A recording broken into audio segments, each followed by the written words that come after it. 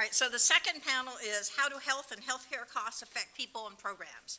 And the first paper is going to be presented by Melissa McInerney, and it's how much does out-of-pocket medical spending eat away at Social Security benefits? And her discussant is going to be Tricia Newman. So, Melissa, we miss you. So I am thrilled to be here and gratefully acknowledge support from the Social Security Administration. This work is joint with Matt Rutledge and Sara King from the Center for Retirement Research.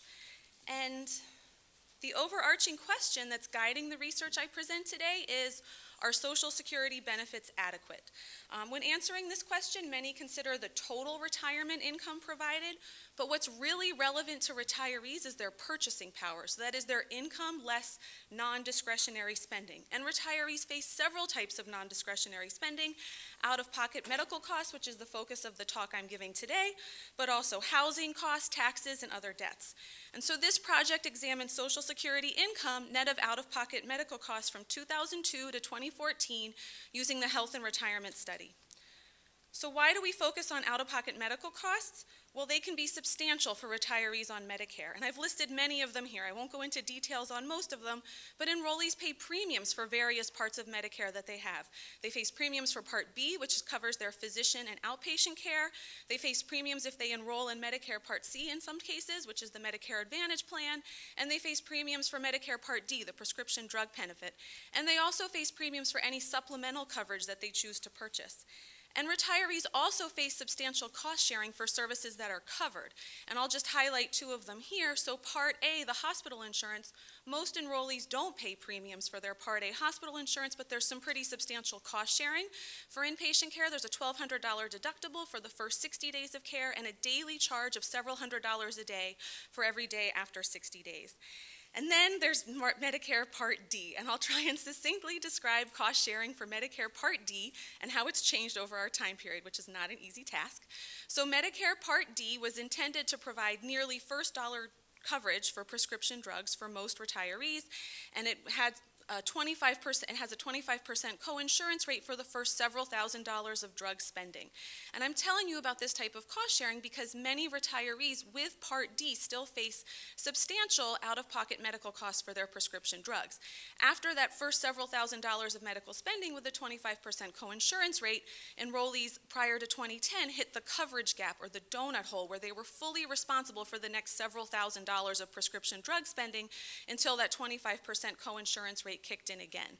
So I tell you about that to illustrate that retirees can still face substantial prescription drug costs after the introduction of Part D, and then beginning in 2010, this donut hole or coverage gap began to be closed and should be fully closed by 2020, where enrollees will just face the 25% co-insurance rate for all of their prescription drug spending. Enrollees also face the full cost of uncovered services like dental and vision, and the average retiree can expect to spend nearly $200,000 in lifetime out-of-pocket costs. And I want to note that this $200,000 figure excludes the cost of long-term care. So in this project, we decompose out-of-pocket medical costs by the type of spending, by two types of spending. We look at premiums and we look at costs for services received. We also examine whether the share of Social Security benefits remaining after out-of-pocket costs differs by age, type of supplemental insurance, income, or health. And providing these updated totals today is really crucial to do because there have been some recent changes in benefit generosity that I described in Medicare Part D. This project builds on several previous studies that were similarly interested in the out-of-pocket burden on retirees, and these studies largely use data from 2000 to 2011 and examine out-of-pocket costs for enrollees enrolled in traditional Medicare only. And this is because many of these studies use the Medicare Current Beneficiary Survey, the MCBS, which does not have good information on spending for Medicare Advantage enrollees. And the most recent estimate from 2011 shows that the average enrollee in traditional fee-for-service Medicare spent about $3,600 on out-of-pocket costs, and that out-of-pocket costs were higher, or the share of Social Security income remaining after out-of-pocket costs was lower for older adults, those who were poor but not poor enough to qualify for Medicaid, those in poor health, and those who are paying for private supplemental insurance. And researchers project that out-of-pocket spending is expected to increase in the future at a faster rate than Social Security benefits are projected to grow. So we contribute to this literature by examining a more recent year of data after some expansions in benefit generosity, 2014, and by including Medicare Advantage enrollees who were excluded from analyses with the MCBS. So the project uses the 2002 to 2014 HRS, and I want to tell you about 3 different types of restrictions we make so you understand the sample on whom we're drawing these estimates. So first, the sample aims to limit attention to retirees who are fully detached from the labor force. So we restrict our attention to adults 65 and up who are receiving both Social Security and Medicare and are not working full-time. We also wish to restrict attention to folks who are choosing between Medicare and supplemental insurance. So we exclude anyone who is receiving employer-sponsored insurance from a current employer, either their own or their spouse's. And finally, we are interested in the burden of medical costs excluding long-term care costs, so we focus on respondents who live in the community. I'll tell you later on how our results look when we include long-term care costs and long-term care residents. The 2 key variables from the HRS that we use are self-reported Social Security income and self-reported out-of-pocket medical costs. We use the RAND measure of medical costs for services received, and then we add to that self-reported premiums that are reported in the HRS. And the HRS captures premium info on Medicare Advantage or Part C, Medicare Part D, and up to 3 supplemental private plans. So you'll notice I didn't say Medicare Part D, and Medicare Part D premiums can be up to $1,200 a year. These are not captured in a self-reported manner in the HRS, so we will include them when we return to this project after this conference and incorporate the CAMS spending data and the administrative benefits data. So the results I present today might understate medical costs and overstate Social Security benefit generosity because I'm leaving Part B out of the medical costs. And we combine these 2 measures from the HRS into our outcome of interest, which is the share of benefits remaining after out-of-pocket medical spending is taken out.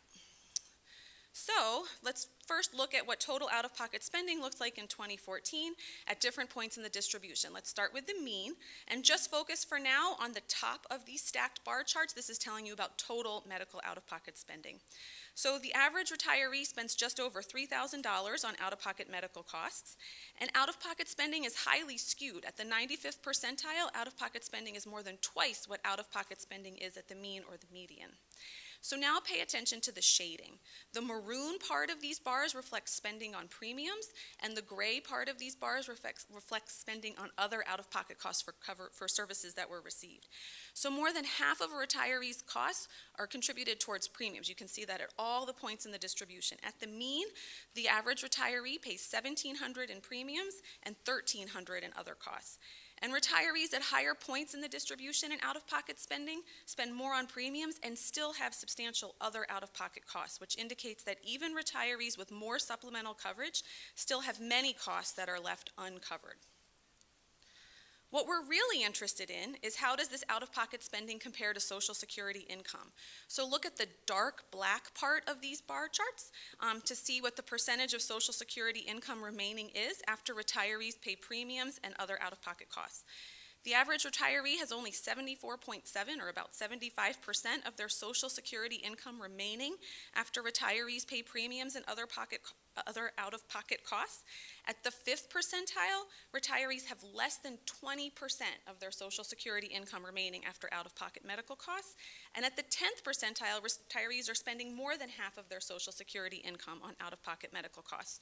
So for a really large number of retirees, out-of-pocket costs comprise a sizable share of their Social Security income. We then explore how the share of Social Security income remaining varies by the type of supplemental insurance.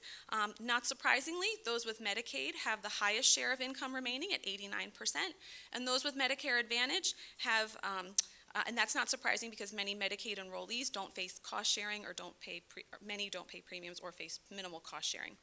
Retirees enrolled in Medicare Advantage have the second highest share of Social Security income remaining at 84%. And then there are 2 results in this figure that surprised us.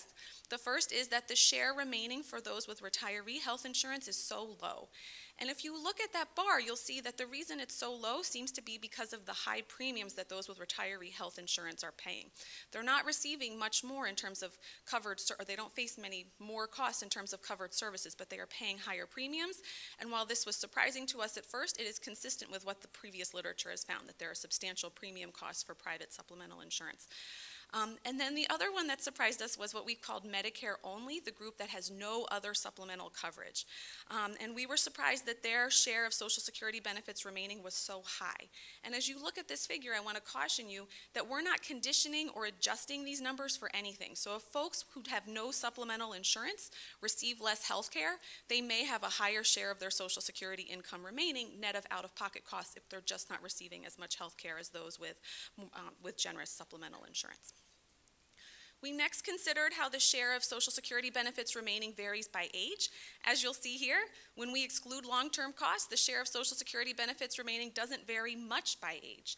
Now, when we include long-term care residents and long-term care costs, we do see substantial differences across the distribution of age. In fact, those who are 80 and older have a share of Social Security benefits remaining that's 5 percentage points lower than those who are ages 65 to 69.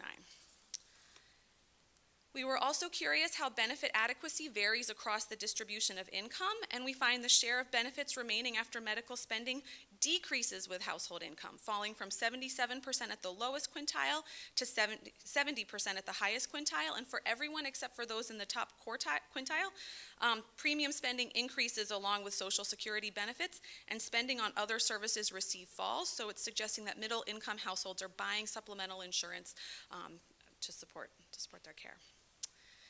We also consider differences in benefit adequacy by health status, and we consider two measures of health status. The first measure we consider is whether the respondent reports 2 or more activities of daily living, or ADLs, and this means that someone might need assistance walking across a room or assistance eating or getting dressed. We also consider a measure of poor health to be whether the respondent reports 1 or more chronic conditions such as cancer, stroke, high blood pressure, diabetes. So the folks that are in poor health by these 2 measures are in the 3rd and the 5th bars on this chart.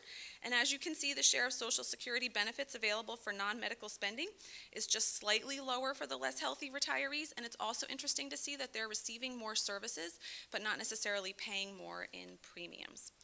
And so, in the interest of time, I will move on to trends instead of summarizing the 2014 benefits for you. And here we see what's happening at the mean and other points in the distribution between 2002 and 2014. And I want to first point out that medical spending in 2002 appears to be an outlier. So I'm going to focus on changes between 2004 and 2014. So the red line here shows what's happening to mean out-of-pocket medical spending. It fell by $800 from 2004 to 2014. This is a decrease of 20%, and there's a similar decline at the median. And there are declines over this period that span the introduction of Medicare Part D of about $500 between 2004 and 2008, and then another decline of about $500 after the donut hole began to be closed following 2010. So there are certainly declines that are consistent with introducing a new benefit and expanding benefit generosity.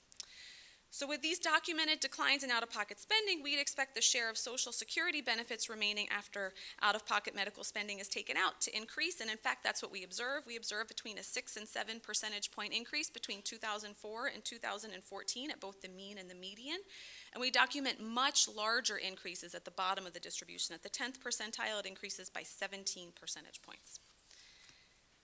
We also observe the largest gains over time for groups that would benefit the most from supplemental drug coverage.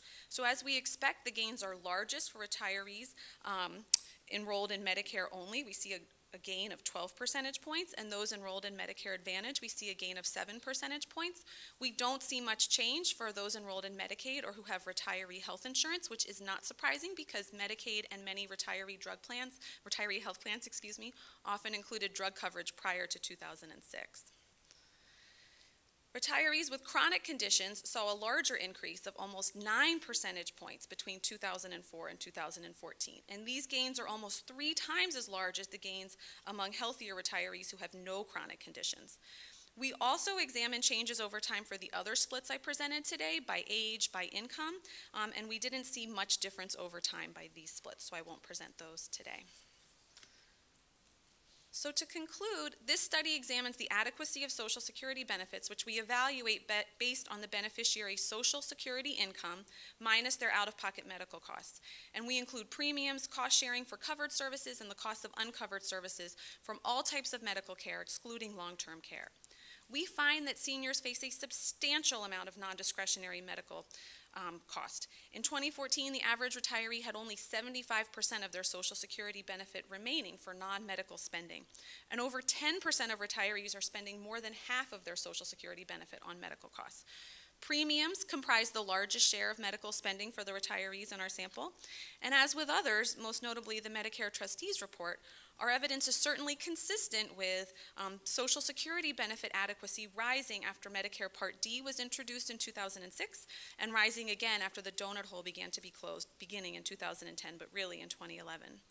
However, Medicare costs are expected to rise in the years ahead, which is going to place further pressure on Social Security beneficiaries' budgets. Thank you.